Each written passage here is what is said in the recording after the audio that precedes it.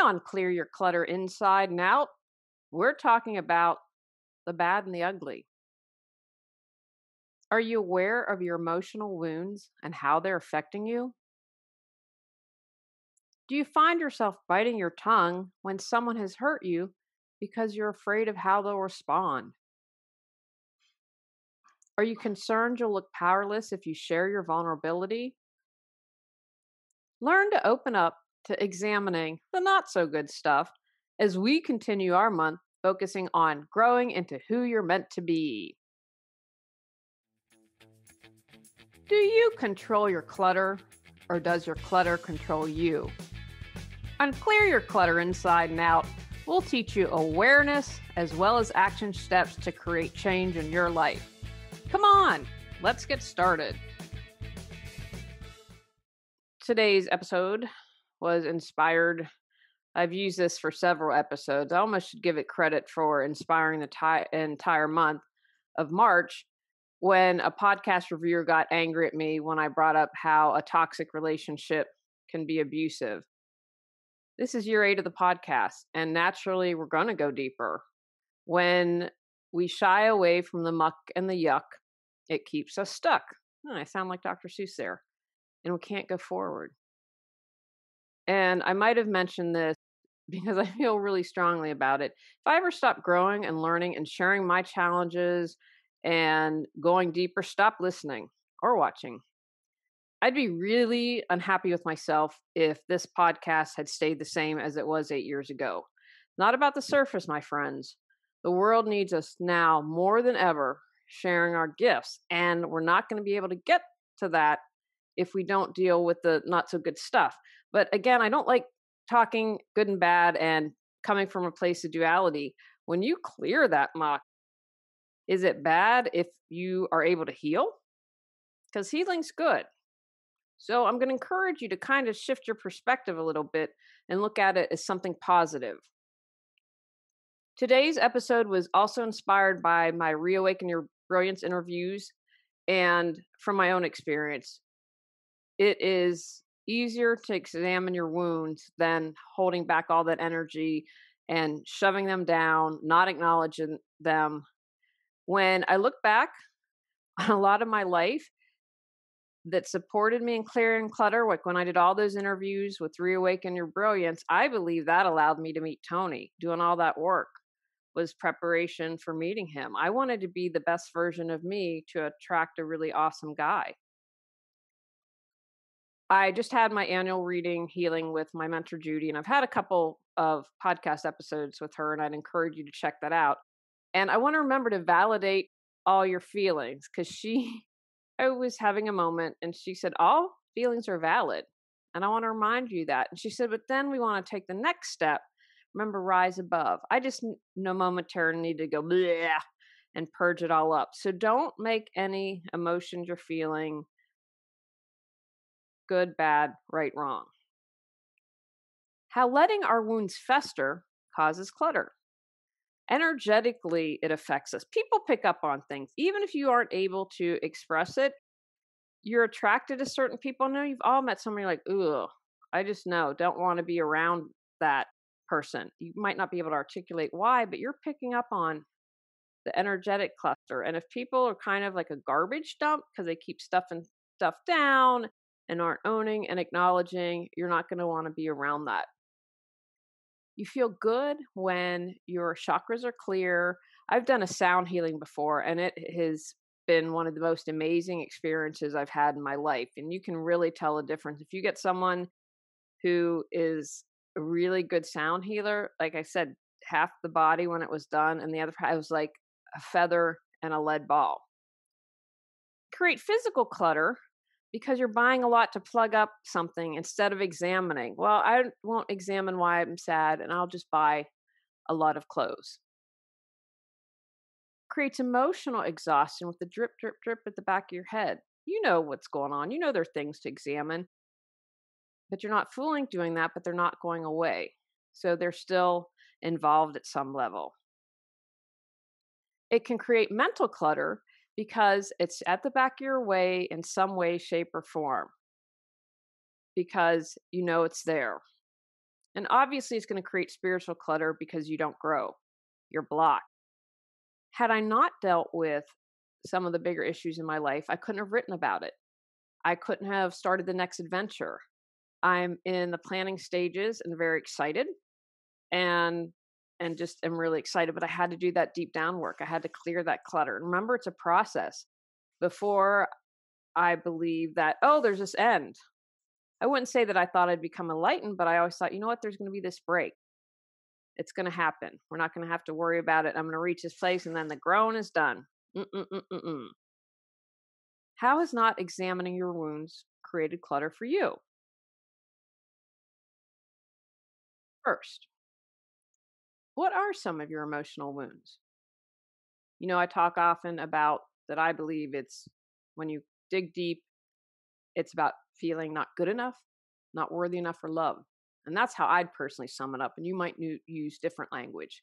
Maybe you feel disapproval, invalidated, rejected, misunderstood, not listened to, invisible, inadequate, or perhaps you feel defective, insulted, disparaged, or discounted. Maybe you feel like a failure or loser, or that you're undeserving, guilt or shame, or that you're a bad person. What resonates with you of that list that I just shared? Marinate on that for a bit. Why are we afraid to examine the hard stuff? We're afraid of pain. That's understandable. Mentioned earlier about all the energy to hold back on all of that. You really aren't aware of it until you release it. It is freeing. You feel lighter. I got my hair cut yesterday after a year of not getting it cut, and I should have taken a picture because pile of hair that she thinned out. She was like, "Yeah, you have thick hair." And I felt like I lost 20 pounds yesterday because there was so much hair removed. And it's the same way with healing. When you free up that energy, you feel lighter. And it's been my experience, your self, ego, whatever term you use, really won't give you more than you can handle. I did the Clear Sight program, which was 14 months, and it wasn't until the end of that time I could say out loud the trauma that happened to me. I had also done enough work that saying it out loud didn't make my head explode. And there are a bunch of other reasons why I know that I could not have owned it or recognized it until that point in my life. And I was okay with that, but boy, was that freeing. And then the next step after that was okay, I have this knowledge. Now, how do I heal? What do I have to do to release it? The thing is, you have to do the work. You can't not do the work. And you have lots of people, lots of resources to support you on that journey. You do not have to do this alone. I think, especially in America, we're like, oh, rugged individualism. Now, you need your support team. Now, I personally believe I have angels, guides, a whole support team from the other side helping me. And, depending on what your religious or spiritual beliefs are, I encourage you, write out your team. Who's got your back? I also one year did an exercise where I created my mastermind and I took pictures from they were living or dead people. I'm like, you know what? I want to consult with them. And as I'm saying this, I think when I get settled, that would be another really good idea. And that I would just talk to this team. So maybe that's something that will support you in moving forward and being willing to heal. You might be afraid that you'll look weak and that you'll be powerless. When before Athena crossed and I was talking to the animal communicator, it's fascinating to me how our animals support us. But she was said to me, you have this pattern in which I'm in the process of breaking. And it was around the feeling of powerlessness that I had. And that's a big thing that I started working on last year. And I know I've got some more work to do on that. But it's been very frustrating to feel powerless. And then I'd get into this kind of circle of feeling bummed out and depressed about it. And so I'm working on how do I break that cycle? What action can I take to feel empowered? Now, don't get me wrong. I've taken action last year and it didn't turn out how I'd wanted. And I was like, wow. But I have to remember, okay, this was your part to play in it. You did it. Nothing, and I say this all the time, nothing is done for naught, meaning whatever you do, like I remember I was like, oh, I did all this work and no one bought the course or whatever it was. I just top an example off the top of my head. But that was something I could easily build on to create the books. So it's not wasted work. So I want to encourage you, you won't look weak, you won't be powerless. And that's why it's really important to have a team of good people and people that support you on your journey around you. Another thing you might be afraid of is that you're going to upset the apple cart. People might react negatively. We don't like to display our vulnerability. Brene Brown does this whole thing on vulnerability. I'm sure she has a YouTube channel. Check it out. A lot of cultures tell us to suck it up, man up. America does. Or we're afraid that if we upset someone else, we're going to have to manage their feelings. Now that's clutter for sure. And you are in charge of you, no one else. And I've been in that spot of people pleasing and wanting to manage others' feelings. You can't control it. You can do everything quote unquote right, and they can still get upset. So that's something I want you to say, okay, I'm in charge of me, and that's all I need to worry about. And again, it's not saying go out and be cruel, if you have a child to take care of, but you know what I'm talking about. When you've been in those situations where you're trying to manage someone else's feelings or walking on eggshells or not taking care or worried that you're not taking care of them. That's what you need to break doing. You also might be afraid you might be stupid, weird, or really different. I'm kind of the weirdo in my family. They've come around a little bit, and I see in a good way. I'm not so strange anymore. The things I do have become more mainstream, for lack of a better term. You have someone like Dr. Oz, who's a medical doctor, talking about energetic medicine being the next frontier. So it's becoming more mainstream. And you know what? Find your tribe. If someone thinks you're weird, oh well. I don't have time for that. I really don't. And I'm going to encourage you, learn that. Don't wait until you're old like me. Learn it. And if you put it out there, when you release those people that aren't good for you, people will naturally gravitate to you and come into your life that you need. Feel stuck but have no clue what you need to do to move forward? Would you like to feel energized and excited every day? Are you ready to create the life you desire? Julie Coraccio supports you in finding the answers within and then taking action to make changes happen. Visit reawakenyourbrilliance.com to learn how Julie can support you with life coaching. How do we examine the bad and the ugly? First, name it to claim it. You have to acknowledge the wound is there. And we're all wounded. I have yet to meet someone that isn't. When I first started my journey, I couldn't have named it. I also found that they're layered. And it's my current belief, subject to change, because I'm always trying to grow and learn, that we're either coming from fear or from love. And the false beliefs, I'm not good enough, I'm not worthy, I'm not loved, or I'm unlovable. So what is your wound? Now I want to do a really quick side note here.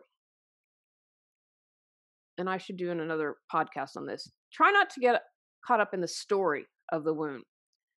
The more healing that I do, the more often I'm told that. I get it. And I also think you have to do what's best for you. So if you have to understand how it happened, what's behind it, do that. But as I've grown and done more healing, I'm less interested in the why behind it, and I'm more interested in the how can I move forward? How can I release this? How can I let go? And that, for me was a process. Before it was really important for me. But what happens is we can get caught up in the story and then not be able to move forward. And we go down that other rabbit hole instead of focusing on healing. So that's a little side note that I like to share. Flip your thinking. Can you see your wounds as a building block to healthier relationships, as one example, instead of something that prevents you from having a relationship? By acknowledging them, your wounds, it leads to healthier relationships. That whole time when I was interviewing people for Reawaken Your Brilliance, which was 3-4 years, every time people are like, well, let's use you as an example. So I would share my personal life, I'd gain knowledge, I'd get some healing, I'd move forward. And again, I felt one of the main purposes for Reawaken Your Brilliance was to meet Tony, to clear my relationship clutter. Realize what others do is about them and how you respond is about you. I'm sorry if I sound like a broken record about this, but it's true because a lot of times we can't. And I know this and I fail at this. I have to remind myself, make your healing the focus and quit laying the blame on others. As I draft this, I'm starting to write this, Hillary Baldwin, Alec Baldwin's wife in the whole, claiming to be Spanish. And in an interview with the New York Times, she doesn't own anything. It's the journalist's fault for misreporting. She never misspoke, blah, blah, blah, blah, blah.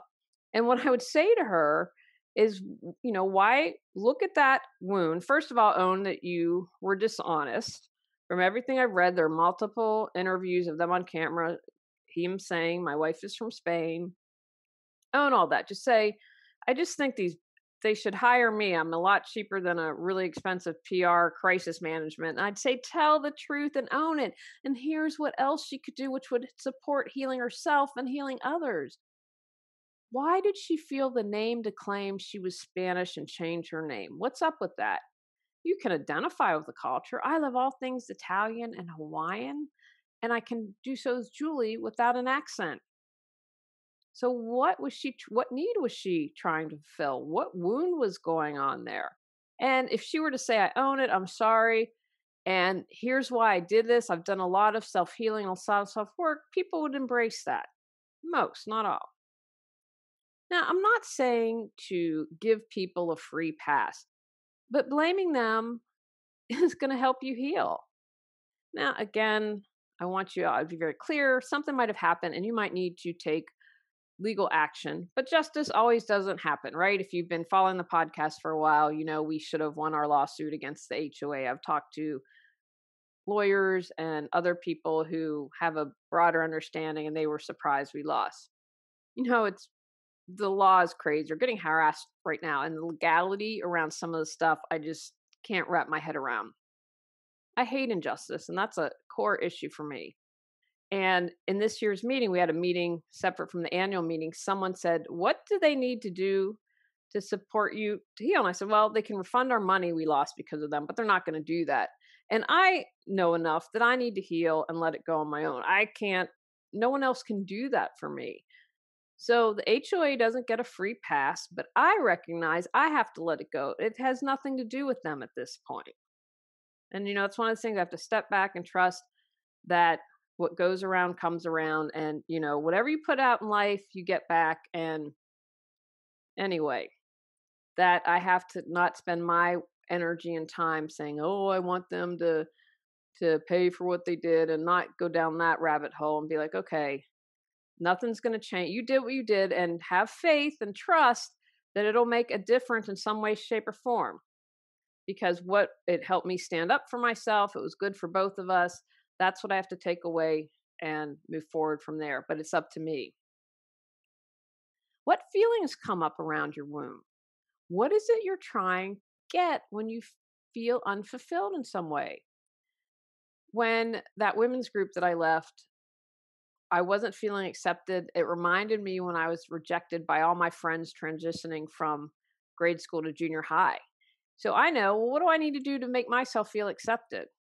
I, had to accept myself first, warts and all, the good, the bad, and the ugly. That's why we're talking the bad and the ugly today. I'm not perfect, but I have to accept myself part and parcel, all of me.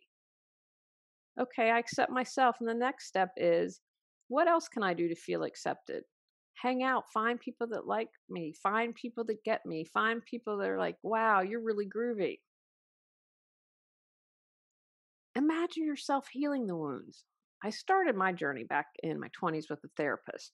And she once said to me, and this was a great metaphor, and it's something that stuck with me from all these years. And she said, what I was doing is I'd pick at the wound, and I'd never allow it to heal. Let it scab. Isn't that a great metaphor?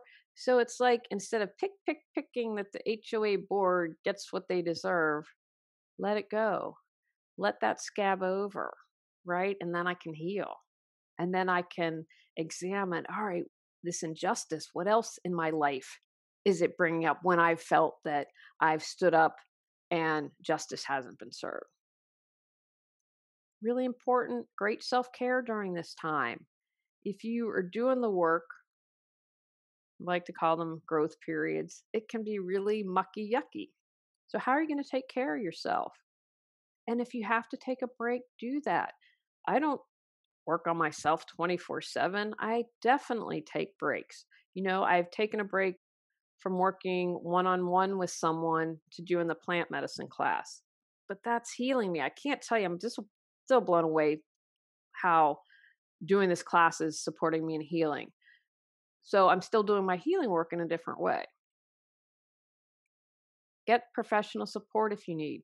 No shame in that. I think that there's still, with some people, if you see a therapist or you see a coach, it's negative. Like, why can't you figure it out on your own?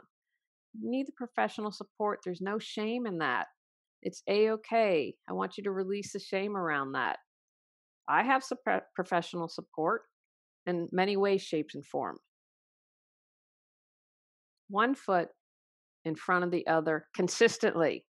You can't dabble a little bit here and then quit, or dabble a little bit in another area. Here's the home analogy I would use. Sometimes when people are decluttering and organizing, maybe I'm looking at my office, I'll start on the bookcase and maybe complete a shelf. And like, oh, I'm going to go to the filing cabinet, maybe look at a couple folders.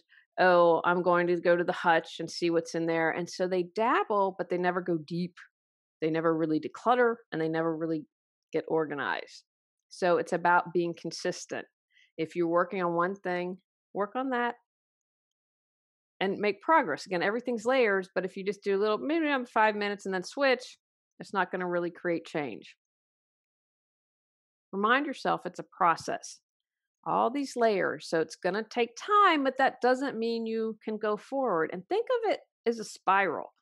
I'm really trying to continue to go up that spiral because I don't see things as a direct linear path anymore, because I go up and then sometimes I slide down. I don't do so well. But I get back on the horse and I go up, and then sometimes I reach past that and I go a little more and I keep moving and maybe slide down, but I'm continually moving forward up that spiral. The biggest wound for me from childhood still comes up, but now I can recognize it most of time. I talked a moment ago about feeling powerlessness and feeling like a victim, and that's why I still work on it. I'm also have been I knew this, I'm learning a little bit more. We probably have to do a podcast on this about generational wounds that are passed on. Read an article and it's really interesting. And I didn't relate it to something I knew. So that's something I'm stewing on, because that's something I believe that in the work, gosh, that I did all the way back in Clearsight. When you heal yourself, you can also heal the wounds from the ancestral, your lineage, because everything's energy. We're attached, even though we'll shed this physical body. Although I have to tell you, I did a virtual reality headset or whatever they're called the other night. Oh, wow. That was crazy. But for me, it was a perfect metaphor of my, at the moment, subject to definitely change is, again, I believe in reincarnation, but this multiverse, like everything going on at once, fascinates me. But it really brought home for me that, like, wow, if we're having all these different lives at once, the virtual reality explains that, like, okay, all right, I lost, I got killed or whatever, go on to the next life. Anyway, it was just a very interesting experience. Tools to deal with wounds as you move forward. Encourage you to have as many tools in your toolbox. But some things that can support you are to express how you're feeling. Someone hurt you, tell them. If it keeps festering, it builds upon that original wound. And even if someone has passed, you can do this. If someone hurt you and they've died, talk with them. Have a conversation. If you need to scream at them, that's A-okay. What is it that you need to express? And the more you do this, the easier it becomes. If you have to go out in the middle of nowhere and scream, do it. Don't avoid your problems. Deal with them head on. Again, all this stuff builds. And I think as I'm taping this. I did a special, didn't edit it, just put it right up this morning as I'm recording the response to DC and reminding people it's okay to take a break. But I believe that a lot of this stuff has festered for people. They didn't deal with their problems, don't express how they feel, and now it's exploded. So deal with your stuff head on, find support if you need it. I also believe healthy habits, such as gratitude, practicing empathy, self-compassion, compassion for others, can really go a long way. And then reminding yourself you're not alone. No one is perfect. We all have our stuff. You aren't bad, different, a loser because you're dealing with stuff or haven't dealt with stuff. We all have our stuff. Take actions from today's podcast. Recognize how your wounds have created clutter in your life. Examine why you've avoided the bad and ugly parts. Write a list of your emotional wounds. Flip your thinking about your hurts when you can. Take responsibility for your life, words, thoughts, and actions. Don't take on other people's stuff. Understand how you can get your needs met in healthy ways. Heal your wounds. Understand healing is a process. Express your feelings. Face your challenges and problems head on. Create healthy habits. Continue to work on self-awareness, learning, and self-love. On our next episode, we're talking about where have you lost your humanity? Go out, clear your clutter to create the life you choose, deserve, and desire. When you clear your clutter, you can share your gifts with the world. Sign up for our free newsletter at reawakenyourbrilliance.com. If you've enjoyed Clear Your Clutter Inside and Out, please rate, review, and share us.